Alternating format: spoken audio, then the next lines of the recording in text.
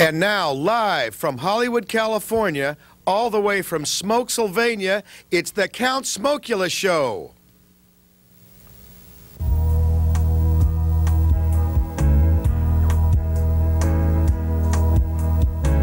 I like rap. She likes rhapsody. Bring out the map. Let's find some harmony. Relax, there's no place to go. Come to the Count Smokula Show. I like rock. I like hillbilly. Look at the clock. It's that time, you silly bee. Relax, there's no place to go. Come to the Count Smokula Show. We have surprises. We have guests. We only have the very best. Opinions to get off our chest. So on with the flow of the Count Smokula Show. I like pop. I like R&B. Please don't stop. Bring out the comedy. Relax, there's no place to go. Come to the Count Smokula Show. Come to the Count Smokula, Count Smokula, Count Smokula Show.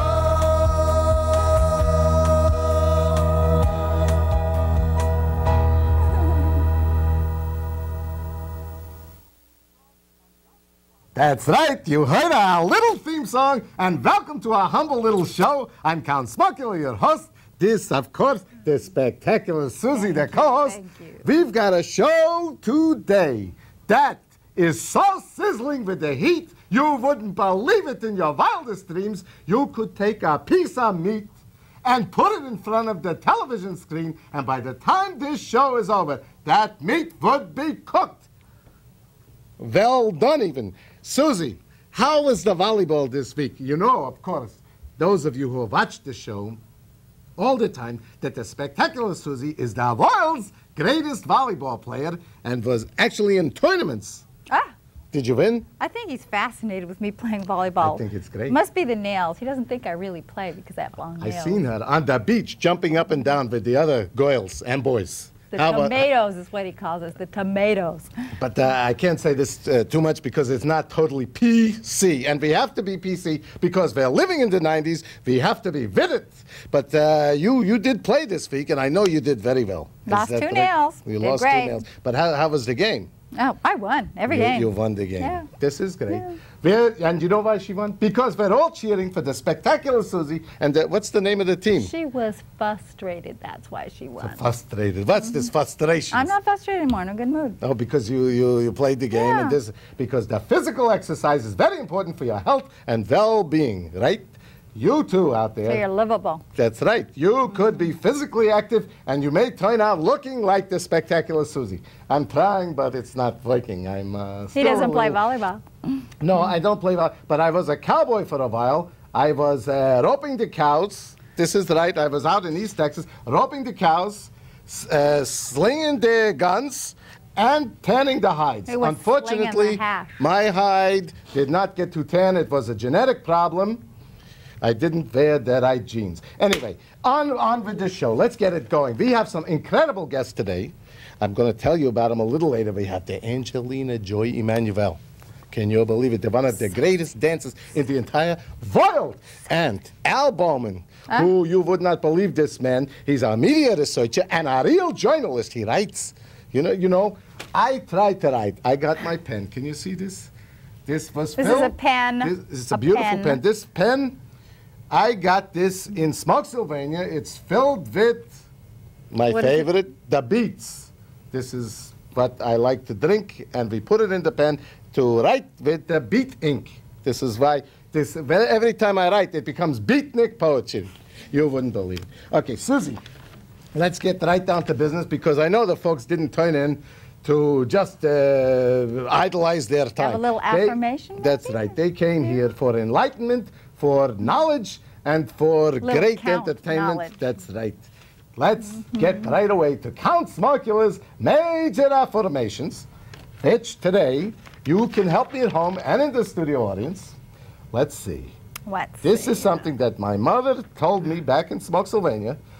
She said, Count, she says, if you don't behave, you're going to be in big trouble. So I said, it would be better, we're losing things. It would be better to behave badly than not to behave at all. Let's say it with me, please. Everybody here. It would be better to behave badly than not to behave at all. Okay, and let's see what happens when you behave badly. The next one, do you see the piece of paper someplace?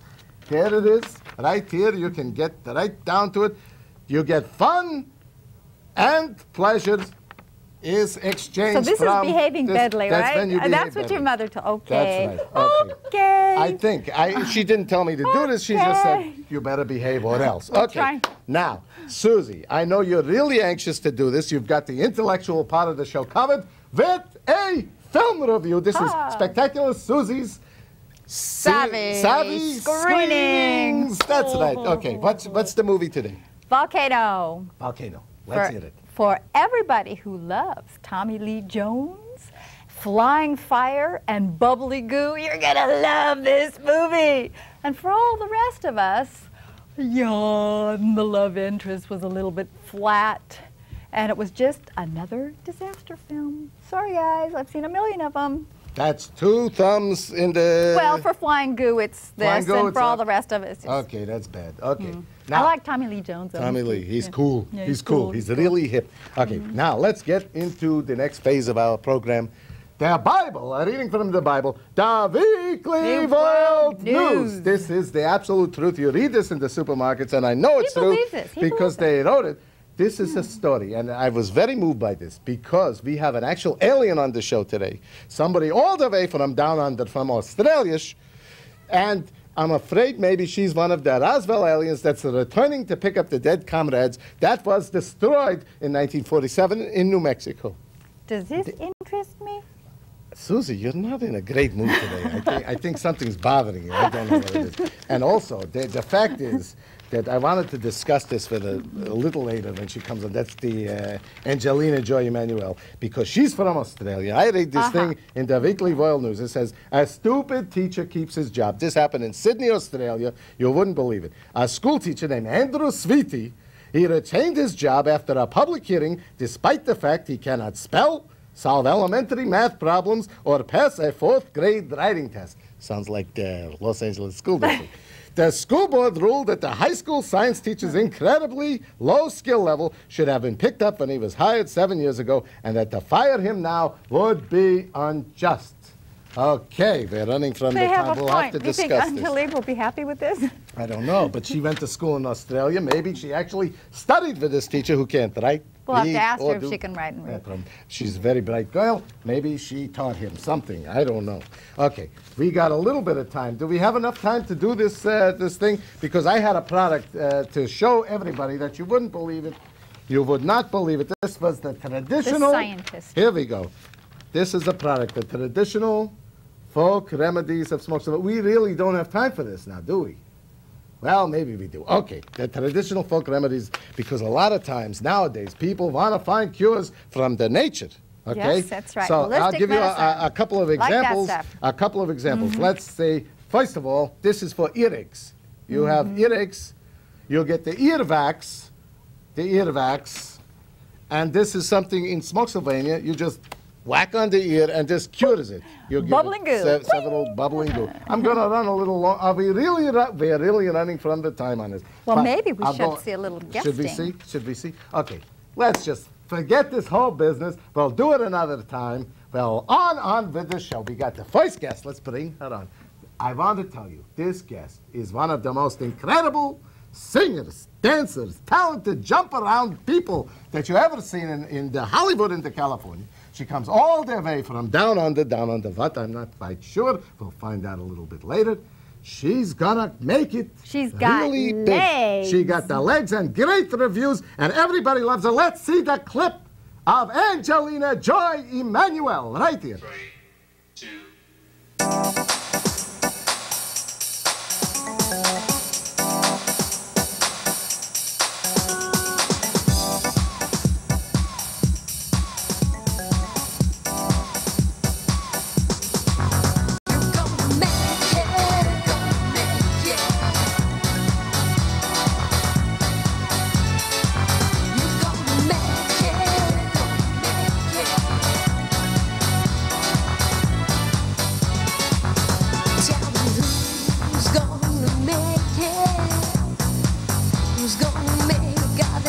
overcome realities and tell me who's gonna take it.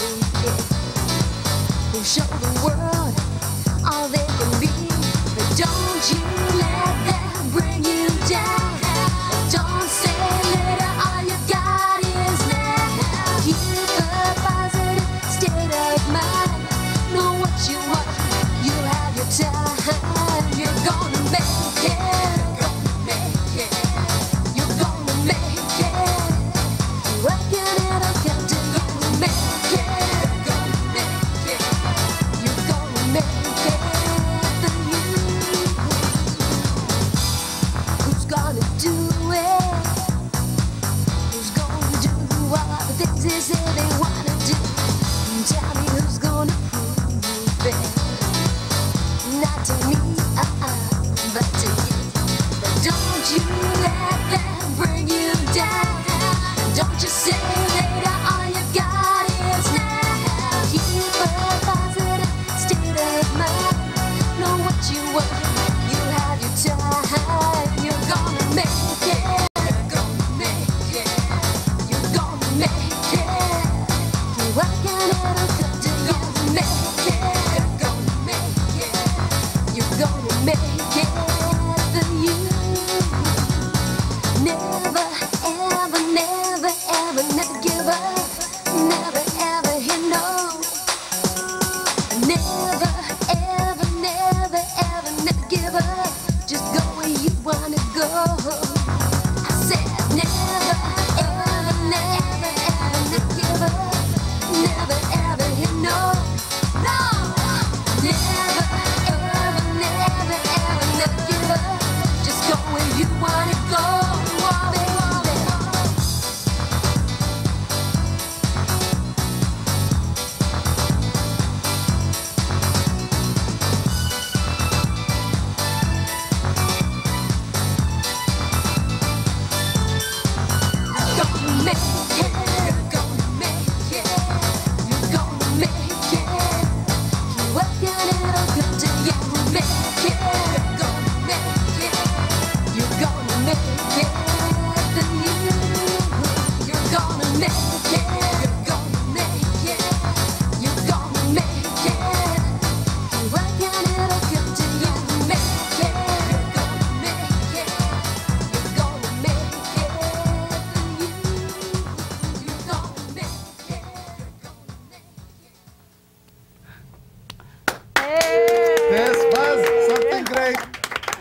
Thank you, Smokey. This is the great, ladies and gentlemen, the great Angelina Joy Emmanuele. Yes. Right here, Angelina. once again. Thank you. Okay, listen to what they write. They call this girl the single girl. Why she can't get a husband, I don't know.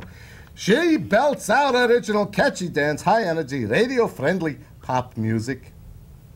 She's got noteworthy vocal abilities, which were a bit above the norm of many of the dance pop divas. She's a great, great entertainer, and she came here to make it in the Hollywood of the California. Angelina, darling, I got some questions for you. Number one, your songs, everything, so happy all the time. How you manage to stay so happy in spite of all the heartbreak of the Hollywood? I guess it's my therapy. It keeps me going. Your therapist? I'm my own therapist. Is that I just write when I get down, and it motivates me to keep going. So you're performing all the time? Pretty much. Where are you playing? Well, actually, I have a regular gig at the White Horse Inn Wednesday nights in Hollywood, every Wednesday at 9:30. But I'm doing Goldfingers tonight, actually. That's this Goldfingers. By the time It's the show... a cute little club in Hollywood. It's a cute little club. But I should be getting a regular spot there, too. Oh, this is great. So all over the town, you're performing, you're dancing and singing, and you write your own music. Doing what I love, loving what I do. That's right. I guess and I'm you working. work with the children, too, right? Yeah, I have my own dance school, The Joy of Dance. And what you do with the kids? I teach children to dream and believe in themselves. Now that's the therapy. That's great That's therapy. it right there. Because the children is the future of the world. That's right. That's right. And we're all inner children in ourselves. Well, That's maybe right. dance at your school. That's yeah. right. I teach adults, too. Oh, Yeah. we'll be the kids. We could go and dance around. This would be great. Now, let me ask you this. He liked that last one. Because Angelina's a real space alien. What you think about this guy from Australia Well, my teachers weren't like that. They weren't. They knew how to read and write. They certainly did. Put her on the spot, Count. What are you doing to her? Now, let me ask you this. What was life like down under? I was blessed. I had a beautiful childhood. Had a great school, great friends, great parents. Well, great family. tell the Americans. But I went to Scotch College, so I was lucky. I went to a great school, and I was at that school for 12 years. So did you like some liquid it was lunch? like my second home. This is what we got in Scotch College. No. Okay. No. So what's it like? The difference between this is Count Smokula's liquid lunch, product of Smoksylvania, Grips Brothers, and Speckle Company. Okay. What was life like, real quick, because we're running from the time. Quickly. We got to bring on the. Well, that's what's I guess inspired me to teach children here, because I think I don't think children get enough of the arts, and most of them are growing up in little cheap apartment buildings, and that's what's driven me to find a way to survive and, you know, give to the kids. So, comparing to my life, that's what I'm trying to say. This is one noble cause. We're going to talk to you a little bit later, but we're going to bring on right now, we have a man. He's a media researcher. He's a journalist. He ran for the vice president of the United States of America. And he's got so many stories. He's also there, we call him Dolly, because he started the Los Angeles Music Awards, the Llama, so he's like the Dalai Lama, the high priest. Let's see a clip right now of the great Al Bowman running for vice president of the United States on that other talk show, the Jerry Springer Show. Thank you, Jerry. We can show it. The competition? And Jerry, go. Where we use marijuana to worship God, and I've been an advocate of changing the government for years, and I've always advocated nonviolent revolution, but now that I've turned 35 years old, I felt it was time to run for president. You have a running mate, right? I do, and he's pretty well known. He was O.J. Simpson's former limo driver. What I'm trying to do is no different than Marcia Clark, Johnny Cochran, any of those other people. We're trying to use the O.J. Simpson case to ride it all the way to the White House. Let's meet your vice presidential candidate. Now, he was just selected by you. He didn't win at any convention or anything. No, but I noticed that after I selected him, Jerry, Bob Dole selected Jack Kemp, who was O.J. Simpson's first quarterback in the NFL, so he took my lead.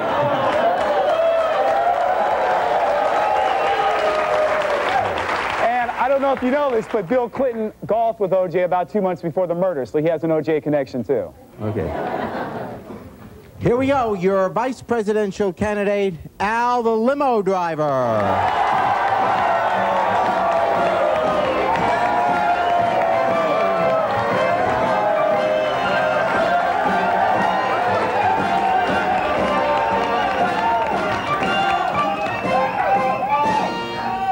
Well, thank you very much, fellow American citizens. Let me just say that I spent 10 years as a limousine driver in Los Angeles.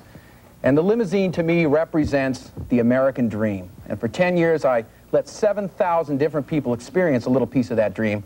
And as Reverend Bud Green's vice president, I will push a federal mandate, making it a requirement that every American citizen gets a limousine in their own driveway.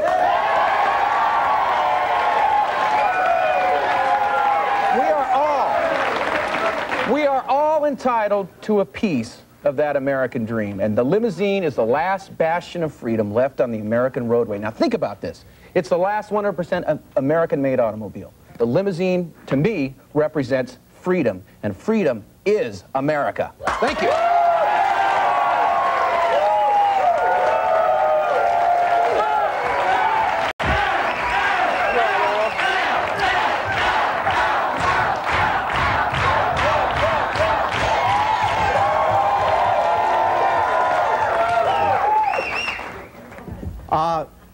We're getting ready to take a break now. You know, in fairness, you're entitled to equal time on American television as well as the other candidates.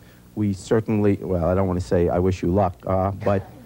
I told you this was going to be a controversial show, and it was, because we got right here Mr. Al Bowman. Al, welcome here. Thank you. This is a politician beyond belief. Vice President, Al, did you win the election? On the show, we won the election. You won the election on against a transvestite and a cross-dressing punk rock candidate. Well, we can't have those people running for president. I mean, we can have them running, but winning, I Forget don't the know. limo. I want the limousine driver and the limo. Oh, okay. Al Bowman, that's right. Al Bowman was known as Al the limo driver. Actually, Why? Al the limo man, actually. Al the limo man. Why is this, Al? From 82 to 92, I drove, and I was part owner of a company, and I just became known as the Limo Man because we supplied limos for so many different people and so many different events and occasions. And it turned out later that the Limo Man, in terms of the mob, is the guy who drives the dead guy in the trunk. Now, I did not know this, but if you see the movie Goodfellas, they kill a guy at a card game, and Robert De Niro tells Joe Pesci, "Call the Limo Man and get this guy out of here," he says. And the Limo Man in the mob world is the guy who drives the dead guy. I didn't know this. I thought it meant limo supplier, But like. you're called the limo driver now. Well, actually, it's actually the Limo Man. So the Limo Man, and a lot of times I'd meet people and they'd go, "So you're the Limo Man, huh?" And they'd have this fear, and I'd say, "Yeah." To me. Yeah. Better be nice. Look, we don't want to instill the people out there with fear, our friends. Hello? We want to show some of the people that was in the limo with Al the Limo Man, right? Yeah, right. We got the pictures there. Yeah, that's Ozzy Osbourne. I drove Ozzy for about, from 1983 until 88, when he came to town every year. After 88, he went into rehab, and he's straightened himself out, lost a bunch of weight, quit drinking, quit doing drugs, which is amazing for that man. And so, his need for having limos and those ostentatious things with the unlimited bar and all that sort of went with his... there went your job. Yeah, kind of with Ozzy, but I'm proud of him because he straightened himself out. He still does use limo, but he doesn't want any temptation of alcohol around him at all because he wrote a song called Demon Alcohol, which is one of his bigger hits there that he had. This guy is like a walking gossip dictionary. Go tell us a little bit more gossip. Okay, now that's Motley Crue, and for from 1984 until 1987, I was like I felt like a fifth member of the band. I drove them over 20 times, had some great adventures with them. Sort of James Bond kind of driving a lot of times after a concert. We'd be chased by maybe 20 to 30 cars trying to catch up to the limo. And these guys had unlimited power on the road. I mean, they could tell women, "Hey, show us your breasts," and of course the women would roll down the window and show us. They like that. And I mean, they could do anything they wanted. It was really an amazing time. It really was. This was great, and you didn't even have to have a hairpiece to fit in. You just fit. No, I just kind of, was always there for them and got them whatever they needed at any hour of the day or night. Men behaving badly. That's it. What else? We got another picture here. That's Mayor Bradley. I'm sure he didn't do the same thing. Great story behind the mayor. Took him to an event, the World Boxing Hall of Fame induction ceremony in 1983, about a year after I started driving, and he was a great guy. I mean, it was an amazing time for me to be able to have the mayor in my car. And he should remember that he was a mayor, but you was almost a vice president.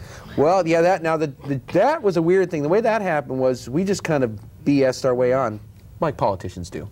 And we actually won the election on that show, but yeah, that show shows like what you can do if you really set your mind to it. Years ago, I had a dream that someday I would come out in front of a national TV audience and have this big crowd chanting my name, and they'd be playing "Hail to the Chief" as if I was the president. And I made that dream come true. And I didn't. Okay, it was the Jerry Springer show on national. But you hear Jerry did say that Jerry, and this is a highlight of my personal life, was to hear Jerry say that I deserved equal time on national TV with the president. And that shows the greatness of America. That is how great this country really is. Oh, now here's another thing. Okay, now that is where I used a Star magazine in a dispute I had with my city over that tiny little dog. They have a real strict leash law in Hermosa Beach, California. And I was playing ball with my dog with 2 other supervising adults, and the animal control was spying on us.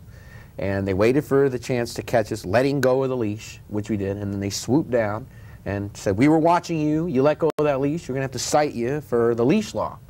And my whole point was, what, you don't think I can control this dog? This dog is this big, And I told the lady, I said, if you write me that ticket, because it's a $70 fine for doing what I did, this terrible infraction, that I told her that I would embarrass the city worldwide if she wrote me that ticket.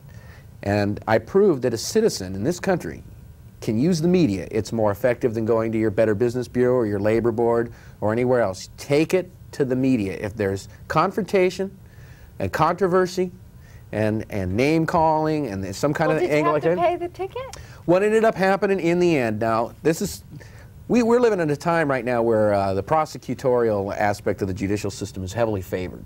The defendant, to be accused in America really is to really be convicted, because you can be accused of a crime for almost anything in America today.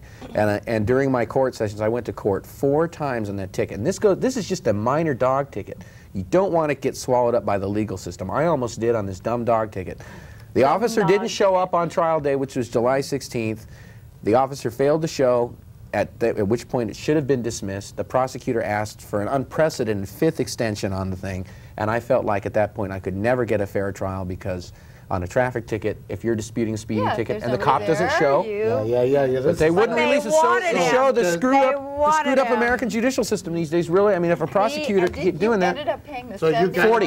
You got to go. 40. You got to go to the media, right? I'm cutting you short because we're running a little. That's the name of the game. Take it to the media, and they'll run your story, and you can, it's more effective than trying to sue somebody or calling the police or calling a Better Business Bureau. Perfect. Al, I love it. Now, tell us, Al. This is important because we're taking it to the media, via the media. Okay. What is the LAMA, the Los Angeles Music Awards? And tell us a little about it. Well, the Los Angeles Music Awards was started in 1991 after a conversation I had with Bill Gazzari, who was known as the godfather of rock and roll. His club operated for 30 years on the Sunset Strip. About 3 days after we had this talk, he died of heart failure, 66 years old. And he urged me to start this show because he told me that nobody was really recognizing the value of unsigned artists in the marketplace. And of course, people like Guitar Center and Budweiser and tobacco companies, they rely on unsigned artists as a very large segment of their marketplace. So I started the LA Music Awards. The first year we had 35 submissions. This year we have over 800 artists have put their material in for a possible nomination, and we're looking at December 15th at the Hollywood Palladium to have the show for all unsigned artists. Nearly 800. Yeah, unsigned artists. Trying to make it this is the level just below the Grammys, just before they hit it big with their big record deal. So this that's what is we're fabulous. You'll catch them right before they take off. Like, for example, the Angelina Joy Emmanuele. This is in the Rock City News. Al Bowman, the great reviewer in his reviewer capacity. Page 3. Page 3. She had a write-up. I went and saw Angelina, and I can tell you, if you haven't seen her live show, a creamy-thigh diva, and she's just great, right? We got to talk about that later because we are running from the time. We had so much enjoyed you being here. We want to thank our guests, Angelina Joy Emmanuele. The great singer and dancer from Australia, the great Al Bowman. Thank you. Citizens activist, journalist, media researcher, and vice presidential candidate. Walking gossip dictionary. Yeah, there you go. Susie, now pick up an instrument under your seat. You got something? Oh, my We're goodness. going to ask you at home to pick up a pot of pan, whatever you got, your husband, your wife, and do the dance of joy from Spectacular with us. Be happy, be natural. See you next time.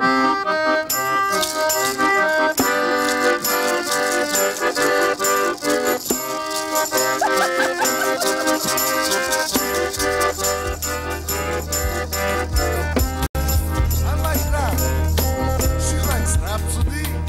Bring out the map. Let's find some harmony. Relax, there's no place to go. Come to the Count Smokula